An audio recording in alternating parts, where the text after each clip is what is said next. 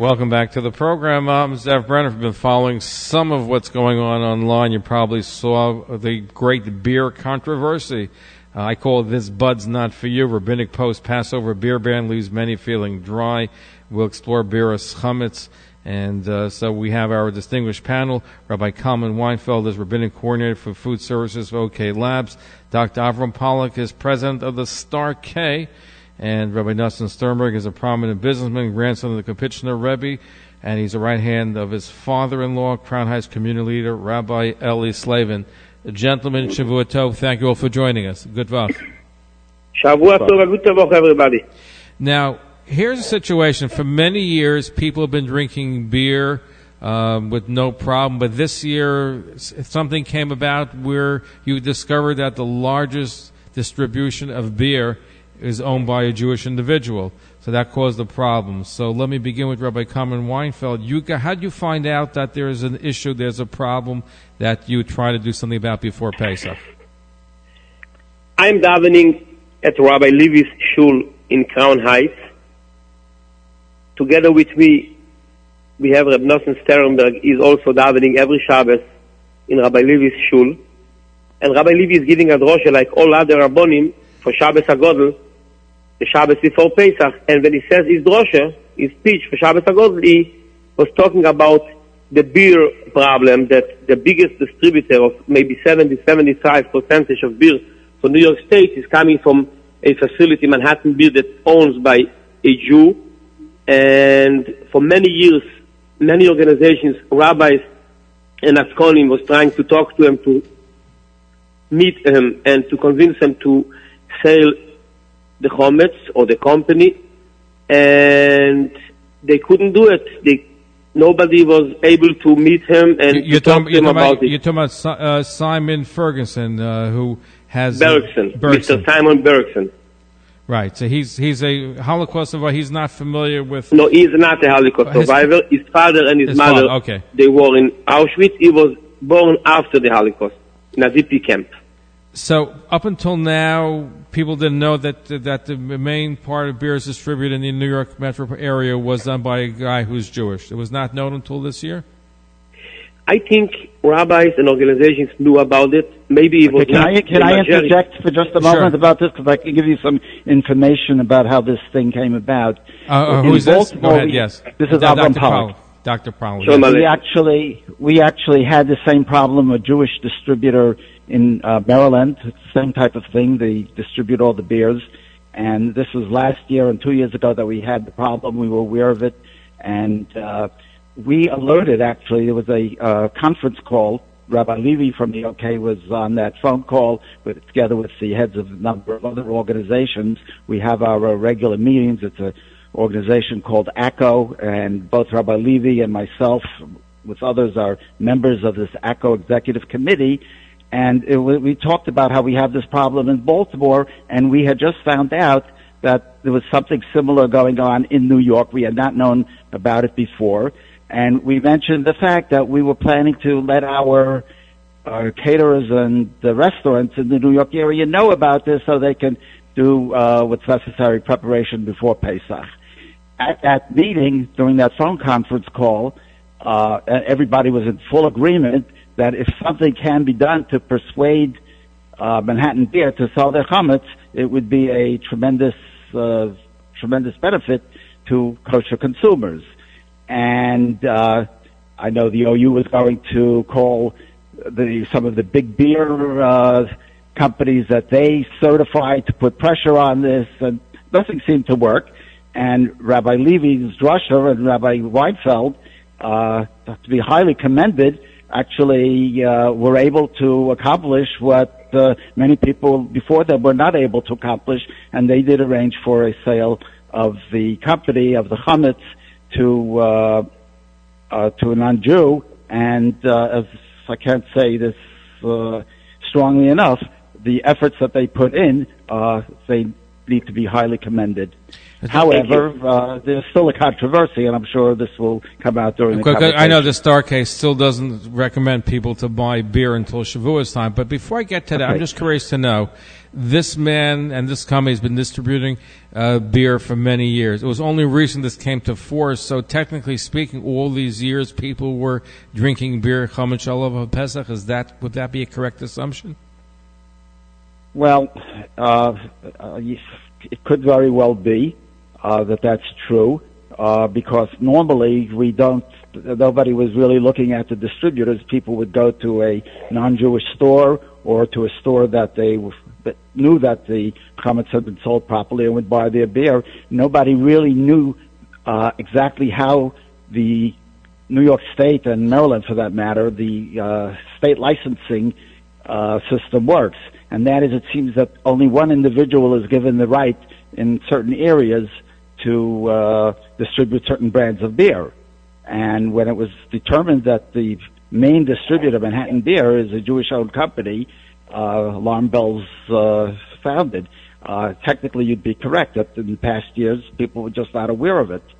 But if they weren't aware of it, but the facts on the ground would be that people who drank beer right after Pesach till around Shavuos time probably were drinking Chametz Shalav Pesach. Beer is more of a problem than whiskey because it's an actual grain that's made from, so that's a pretty big issue, which I think is being corrected this year, but for years past, who knows how long it's been going on like that, correct?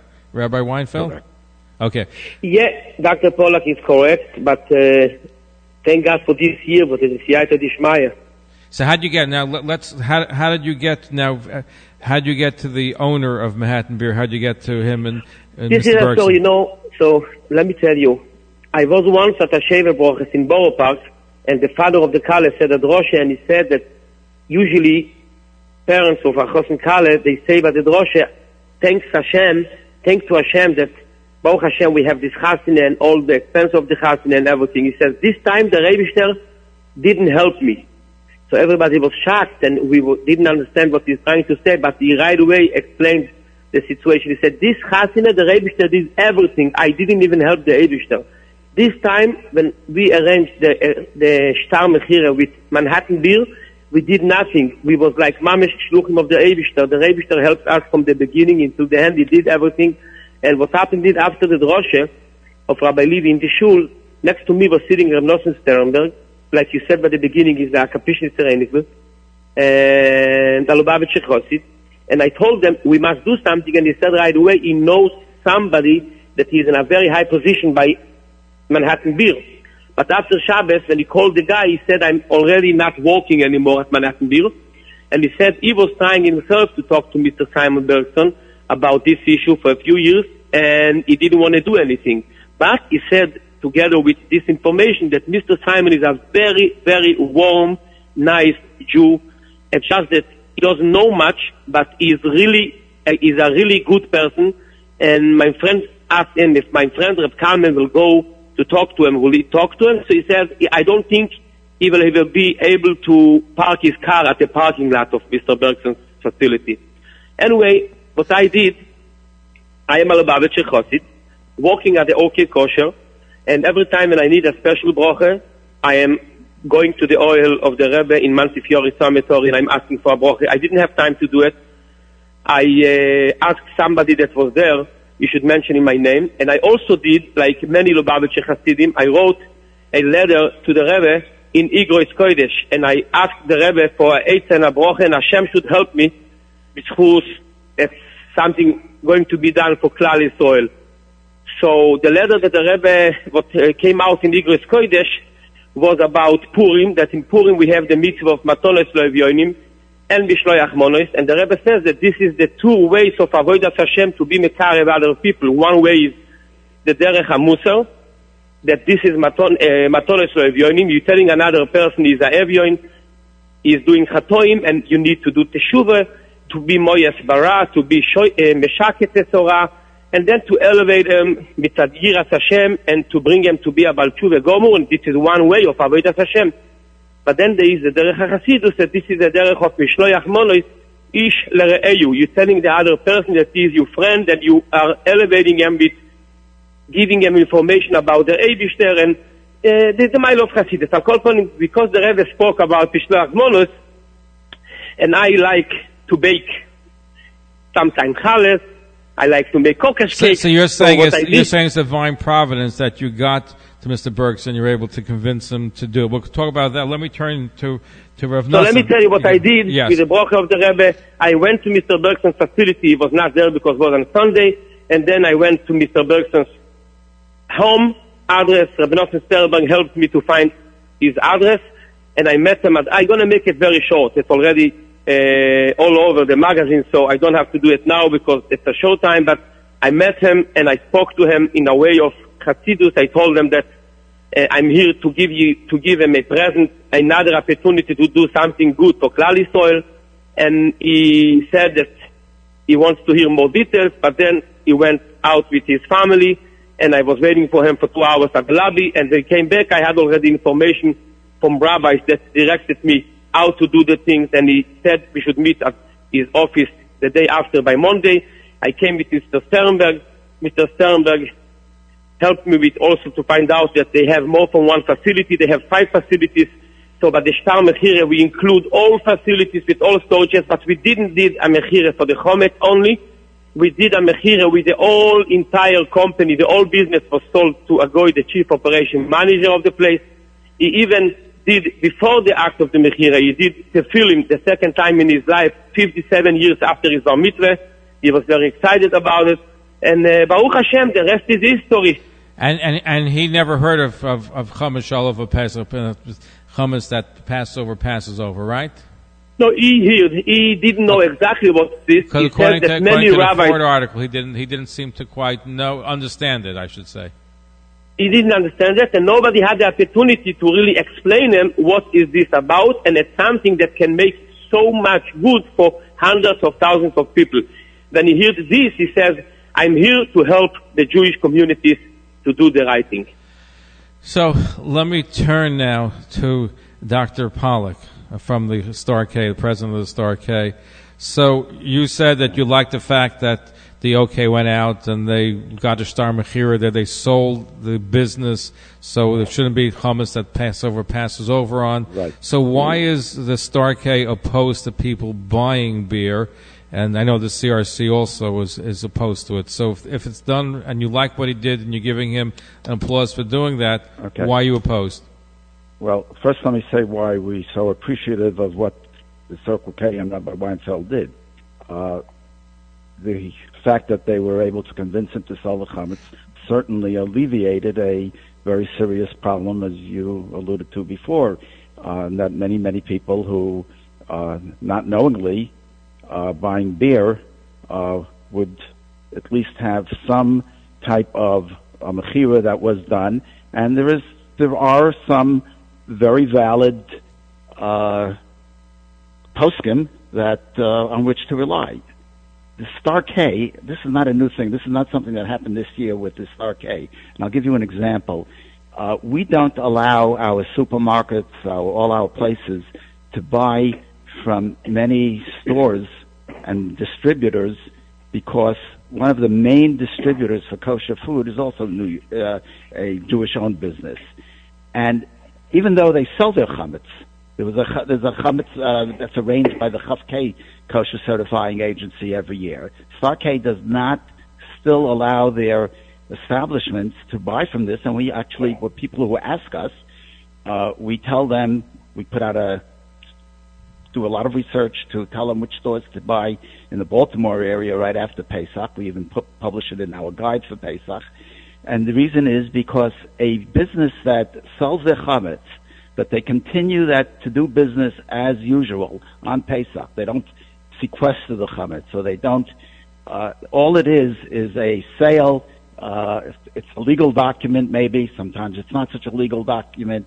But if it's just something that they sold and they continue doing the business as they normally did, it's not the type of mechira that the Star K has ever accepted. So this, and I'm not saying that, and I want to emphasize that there are many poskim who did endorse such a type of mechira. Now, everybody has quoted the famous tshuva from Rabbi Moshe Feinstein, who was talking about where somebody sold his chametz, a storekeeper, and that person then continues to do business as usual, sell the chametz. So Rav Moshe's response was, well, there's still a bechira took place. Maybe the owner has no right to sell the chametz because it doesn't belong to him, but that doesn't invalidate the sale. And Rav Moshe does say that this is an acceptable practice. It's not something that should be done l'chatchila in the first place, but it's only something if there's no other choice. The Star K has not accepted this type of sale for our establishments. And when people ask us, we definitely recommend that they buy from either a non-Jewish establishment or somebody that sold their chametz and does not do business as usual on Pesach. So you're saying example with Manhattan Beer Company, there was no interruption of the business of the sale of beer. And it is for that reason that we tell people, listen, there wasn't a sale. It's valid according to some opinions. Other opinions say that it is not valid. And therefore, ask your own Rav on what you should do. But for Star K establishments, we chose to always do it. And it's not something that we did this year. And it was a little bit disconcerting to see some of the blogs and some of the publications kind of hinting at the fact that maybe this was an argument or a fight over turf between different kashrus organizations. Nothing but that. And anybody who's expecting to see sparks fly during this conversation, you're going to be disappointed. Over and over, we greatly appreciate what the OK and Rabbi Weinfeld have done. But before we break, so my question to Dr. Pollack is, so your standards are more stringent than the OK or the OU or the other kashrus groups when it comes to the sale? Actually, the OU has the same policy, by the way. Because I'm getting some emails. I didn't get a chance to speak to Rabbi Moshe, but I'm getting some emails from people. The OU is on the OK side, so maybe they're wrong. I'm just getting some emails. The OU, with their establishments, does not accept that type of mechira either. That's what I've been told by the. But every organization has to make their own policies based on what their rabbanim decide is what they want to do. Doesn't mean that if there are many different areas in kashrus that one has to look at. If I have time, I want to just very quickly, because it's this week's parsha that talked about all the laws of kashrus and parsha Shemini. We find a tremendously, something very intriguing that I don't know if everybody has heard about that. The Torah tells us about three kinds of animals that they have only one of the signs of kosher. And the Torah mentions three animals that have split hoofs but don't chew their cud. And in one of them, when Torah talks about a camel, the Torah uses a terminology, uparsa einenu mafris. Its hoofs are not being split. It's in the present tense. When the Torah mentions a shofan, a kind of a rabbit or a hare, it says uparsa lo yafris. It will not in the future have its hoofs split. And then finally, the third kind of animal, neves, it's another form of a rabbit. It says it has the sign of chewing its cud, but uparsa lo hefrisa, its feet were not split in the past. There's got to be some important message here about why the Torah changes the tense. You have the present, the past, and the future when it talks about this. And in all cases, the Torah spells it out separately. Tamei hu lachem, it is impure. And I think there are many interpretations, many answers, because it's such an obvious question. But I've heard once, perhaps homiletically, that whenever a decision is made, you have to know the circumstances. You need to know the past, you need to know the present, and you need to know the future. And different organizations, especially in a case like this, will interpret these events the way they see fit, based on reliable,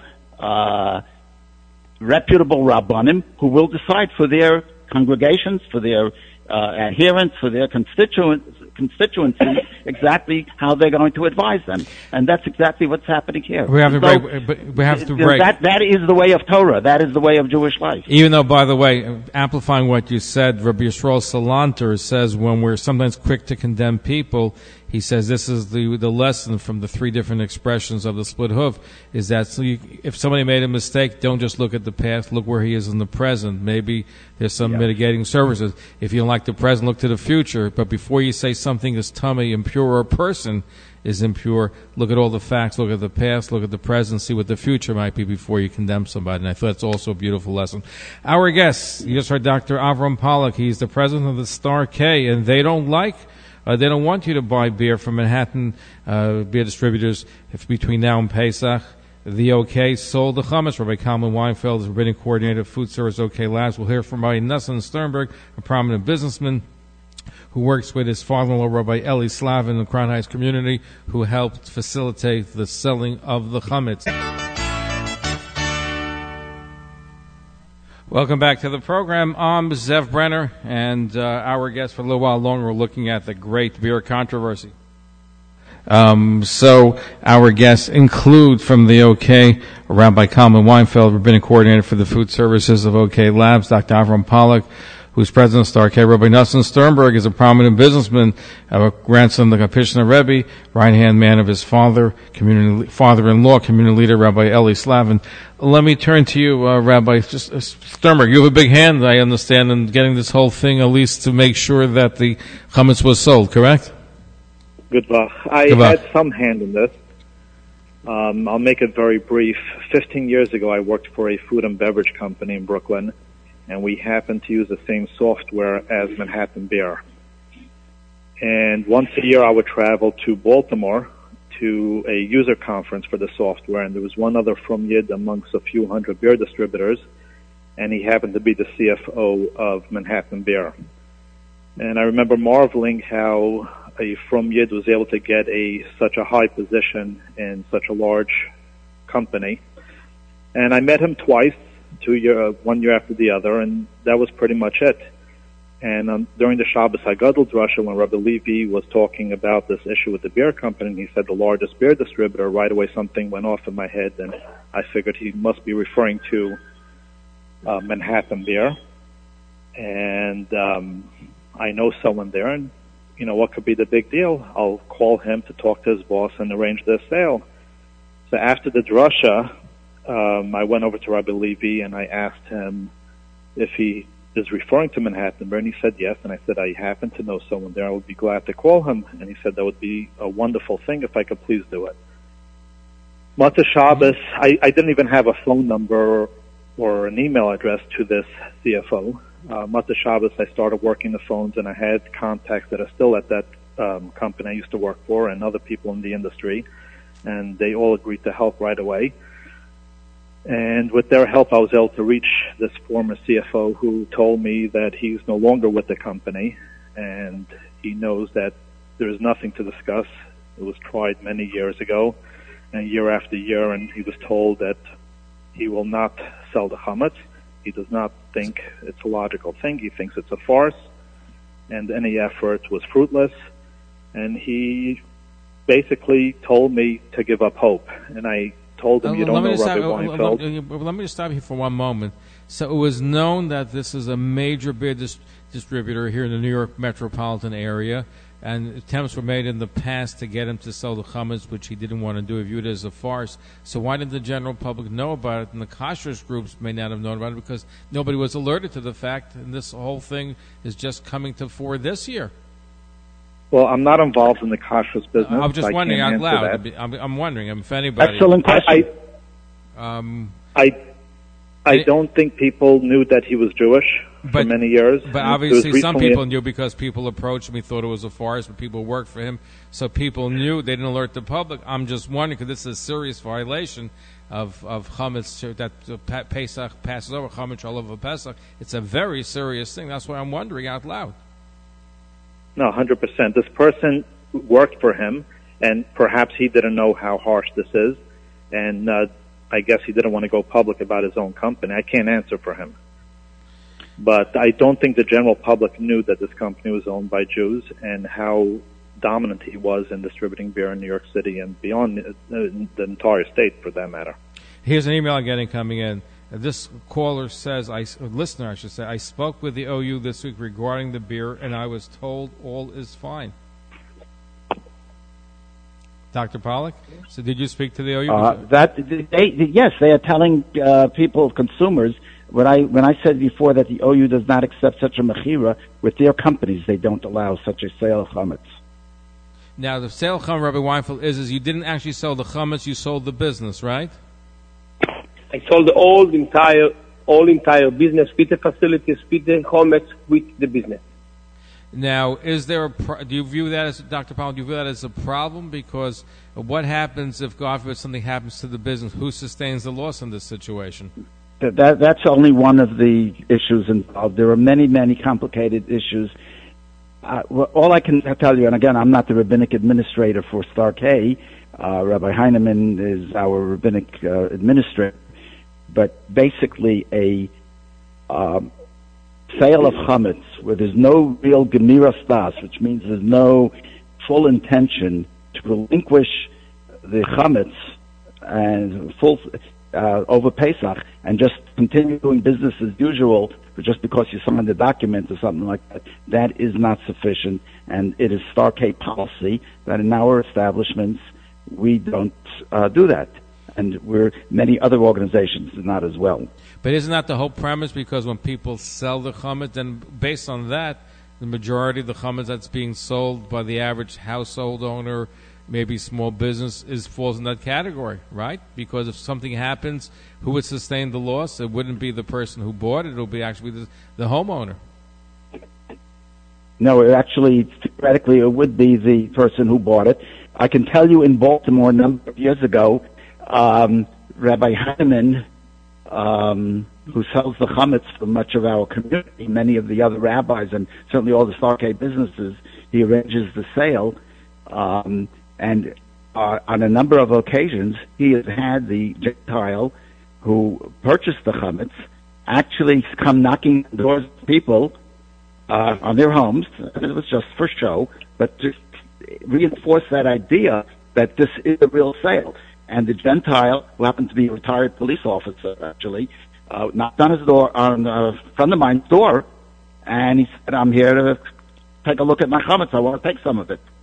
And of course, Rabbi Heineman is the one who set him up to do that.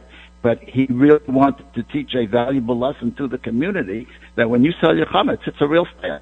Of course, it's probably a real sale, but lots of time people are away, and there's no way people get into it for the chametz, right? These are all various issues. In the contract of sale of chametz, you actually put in a clause that says you're renting the premises in which chametz is stored. And the different ways of selling the chametz, either you sell the whole premise or you sell just the chametz itself. Yes, again. But the problem over here is, which is the crux of this whole issue, is when the person who owns the chametz, the business, if he's only selling the chametz but continues doing business as usual, buying and selling as though nothing has happened, that is the question that we're dealing with. Well, Joseph here has a question too, Dr. Powell. According to Rabbi Heineman, if there is a broken pipe that ruins all the chametz, who shoulders the loss? The owner of the chametz, which is the Gentile. The Gentile. So then afterwards, okay. Yeah. Now, the way chametz is normally sold, it's there's usually a high price that is set on it. But if the Gentile theoretically says, "I want that chametz," he has the right to that chametz. Of course, if he pays the price that was agreed upon. I don't think. Again, I don't know the exact details. I did see the contract over here in Manhattan Beer. It was a one-page document. I did read it. But if this person who bought the business, the manager, would come and say, "I want now to take control, I'm going to pay the stipulated price," would he really be able to do that? This is all questions that many, many Rabbanim for centuries have debated these issues on exactly what is a valid type. And there are differences of opinion, and every posek and every kashrus organization, as I mentioned before, needs to decide this for themselves.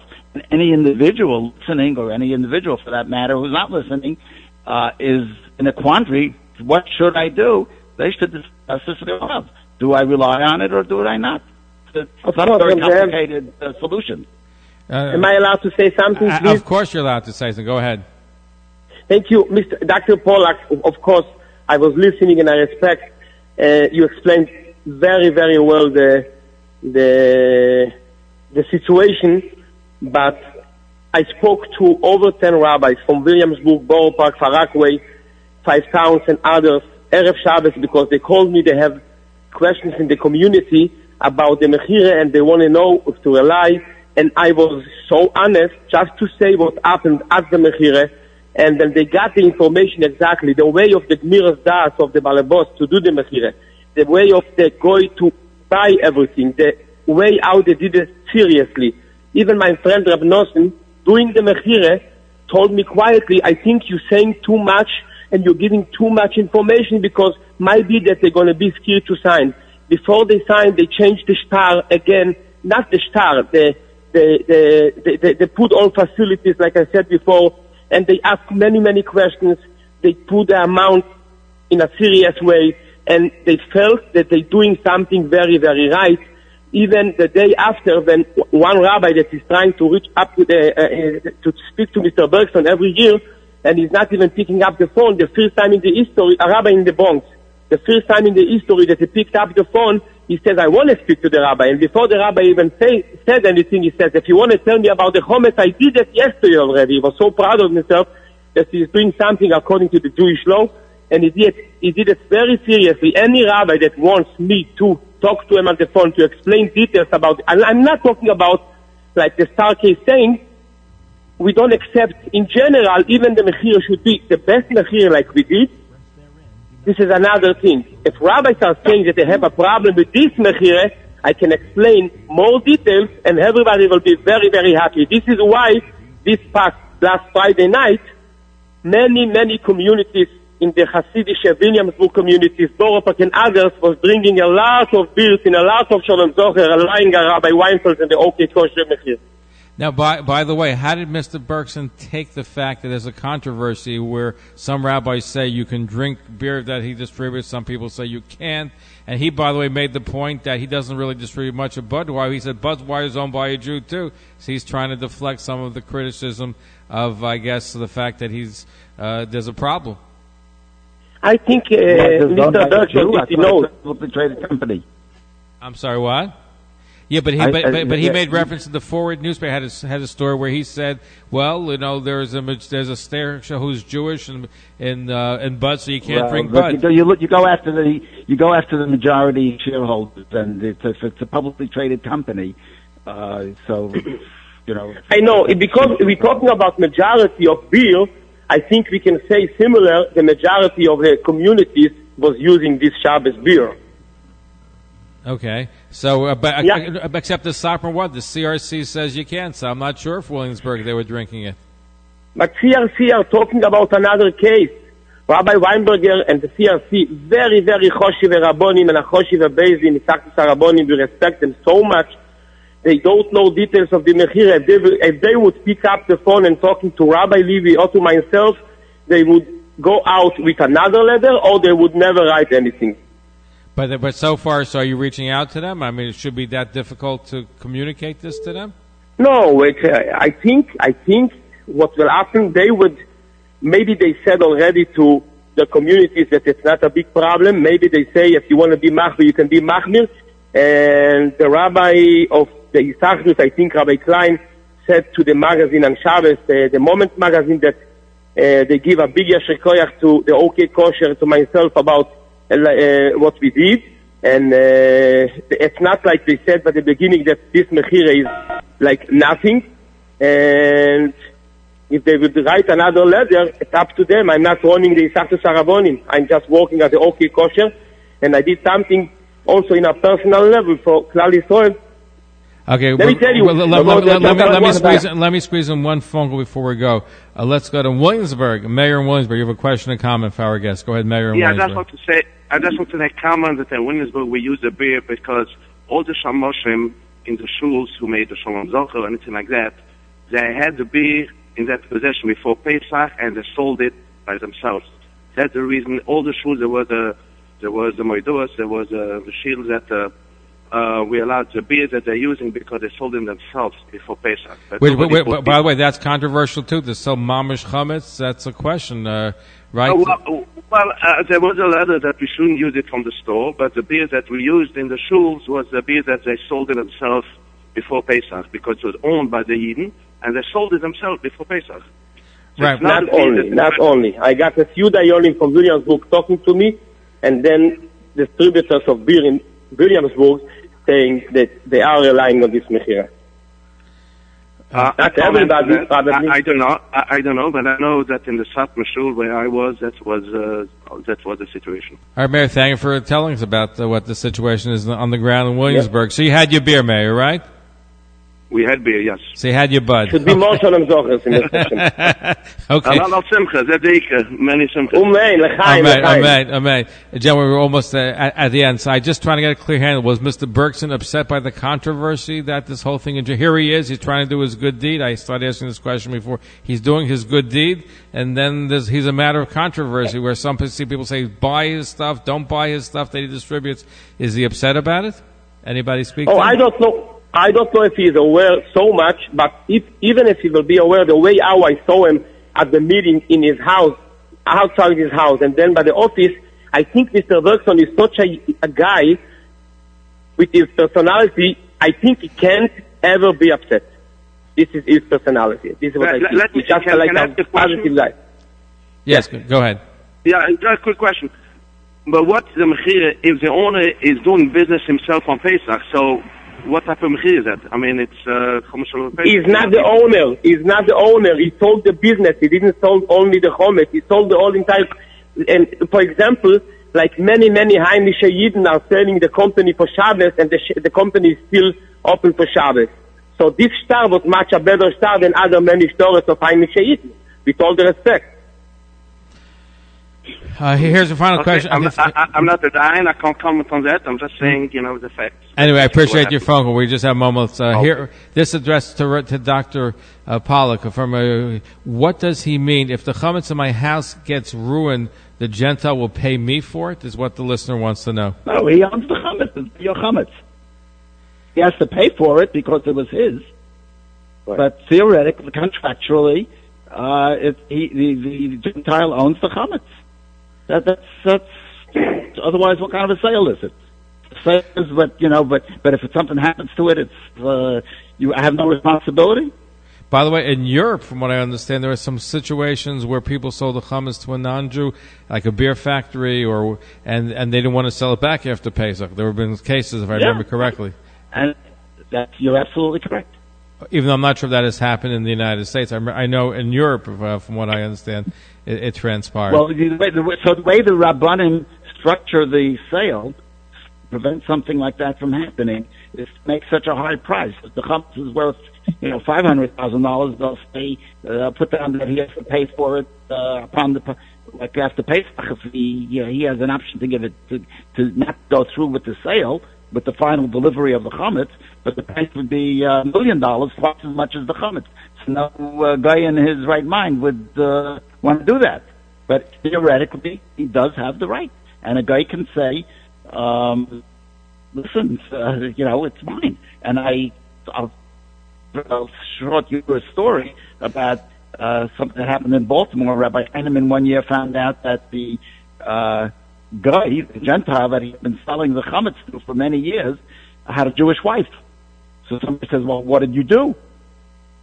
Says, I davened for him all year that he should live and be well, because if he dies, Jewish wife is going to inherit all his chametz, and we have a major problem on our hands. Everything is going to be shoved all over Pesach. By the way, someone just emailed me, I don't know if this is correct or not, that Bronfman in Canada had a problem with non-Jew, didn't want to buy back the chametz. So, in Canada, so that's it. And John, we're out of time, so I want to thank you. So the way it stands, Rabbi Kalman Weinfeld, Rabbinic Coordinator, Food Service, OK Lab, so you say it's no problem whatsoever. You can drink beer that's been distributed from Manhattan, the beer, no problem in the tri-state area. Again, this is what we think, and each one is going according to his shittas and rabbis in communities. Each organization has his own opinion, and we respect everybody. And like the Dr. Pollack from the Star case said, that they respect and they are very thankful to what we did, but then they stick to their policy. And this is the only one way what we can run organizations and do something good when everybody is really recognizing the good things that the other guy and the other organization did, and then he's really following his own rabbi, his own shittas. Okay, so thank Rabbi Kalman Weinfeld. Dr. Avram Pollack is the president of Star K. So Star K says don't drink the beer until Shavuos, correct? in the New York area? Those particular beers, you can either get beer from other places that maybe in New Jersey it's not a problem. I don't know. In Maryland, there's certainly no problem because we make arrangements with the stores that run the certification. They buy large quantities of actually their own sale of chametz. So, or in some stores, what they do is they will already own chametz, the beer, the stores themselves, even if and they will sequester it so that they cannot sell it or on Pesach, and that is a valid type of mechira according to Starkey. Anyway, thank you, and I want to thank you, Rabbi Nosson Sternberg, who's a prominent businessman. So thank you for being with us as well. Thank you for your role and making sure there was a star mechira, at least for Manhattan beer this year. So thank you for your work, gentlemen. Thank you. Good vach. Okay, good vach. Good vach. Gute Woche, everybody. Good vach. L'chaim. L'chaim. A gute Woche. Not a gute Woche. They give for William to the rabbi. What's his name? And I say to you, Baruch Atah Ba'ir. Baruch Atah Ba'ir. Okay, fine. A gute Woche. Thank you. Good vach. Thank you.